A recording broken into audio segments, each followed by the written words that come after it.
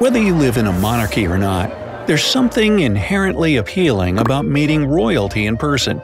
While most of us will probably never get that chance, it couldn't hurt to brush up on your court etiquette just in case. Nobody wants to wind up being thrown out of Her Majesty's dinner party, so remember the rules if you want to avoid making a royal fool of yourself. By the way, let's just assume right here that burping or some other release of gas is forbidden, so we'll stick to the main ones. Number 1. Underdressing. Now, we all agree that first impressions are important, and it's twice as important when greeting royalty. You might think that you look good in your t-shirt and jean shorts, and it might even be true, but that kind of outfit would get you thrown out of even the least formal royal gathering. While there's no explicit dress code for visiting the royal family, you should stick to formal wear. This means suits for men and either a dress or jacket and skirt for women. If the First Lady couldn't wear a sweater in Buckingham Palace, you better be careful if you don't want to end up all over the British tabloids. Number 2. Showing up empty-handed. Everybody likes presents, and the Queen is no exception. The practice of presenting the monarch with a gift is a tradition going back centuries, and respecting it is a great way to get on Her Majesty's good side. But don't think you can give the Queen just any old thing.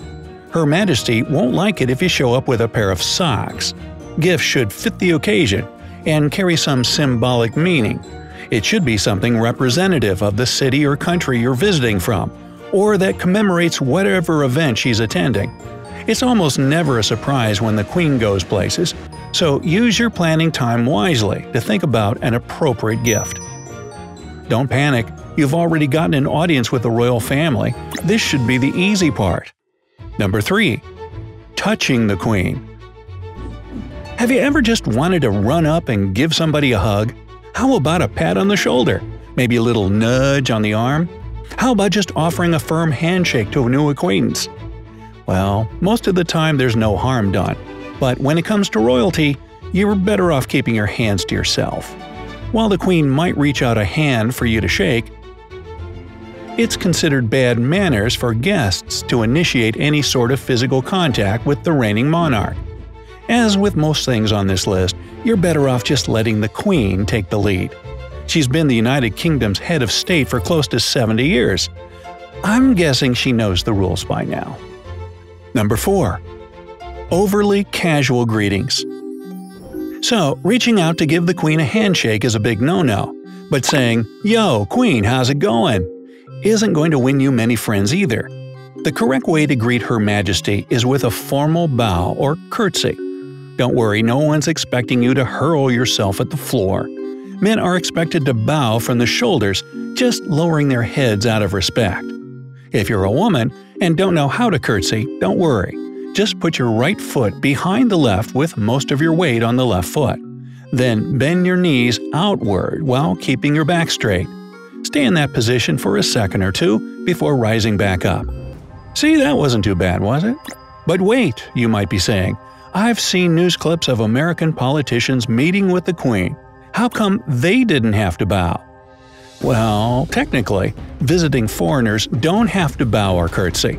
But unless you're representing your government in some capacity, it's still the polite thing to do, and a little politeness can go a long way. Number 5. Sitting down, eating, or leaving before the Queen. So, it's been a long day, and your feet are seriously aching. Wouldn't you like to take a load off? These fancy chairs sure look comfortable. Well, stop right there. Has the Queen sat down yet? No? Then it looks like you're going to have to keep standing a little while longer, since it's really rude to sit down while the Queen's still on her feet. A similar rule applies to eating. I know you're hungry and that roast duck smells great, but guests are expected to wait patiently for the Queen to begin her meal before digging in. It's also very improper to get up and leave without permission or to arrive late. But, quite frankly, that's just good old-fashioned manners. You wouldn't want to be rude to the Queen, would you? I wouldn't. Have you ever seen Her Majesty's corgis? Whew, terrifying. Number 6. speaking out of turn. Things have been going pretty well for you lately. Not only have you been given the rare opportunity to have a face-to-face with the Queen, but you've also even been invited to an official state dinner at Buckingham Palace. More than that, Her Majesty was so impressed with whatever you did to earn royal attention that you've been seated next to the Queen herself. It was bobsledding, wasn't it? It's always bobsledding. But the one thing bobsledding can't save you from is embarrassment at formal functions. Before speaking to the Queen, it's important to take note of where exactly you've been seated. As a rule, the guest of honor will be seated directly to the Queen's right, and it's customary for Her Majesty to address them first. In general, it's considered good form to let the Queen begin the conversations anyway, so if you follow that rule, you won't need to worry about the correct speaking order. Feel free to talk to the person on your right though, maybe they're into bobsledding too. Number 7. Asking personal questions. It finally happened. Queen Elizabeth II is talking to you. The meeting of a lifetime is finally underway. This is your one chance to get to know the real Queen, and you're just bursting with questions. Whoa there, you better slow down and think about what you're going to say. You might be super curious to hear the truth about some royal family drama, but the Queen is definitely the wrong person to be hassling with personal questions.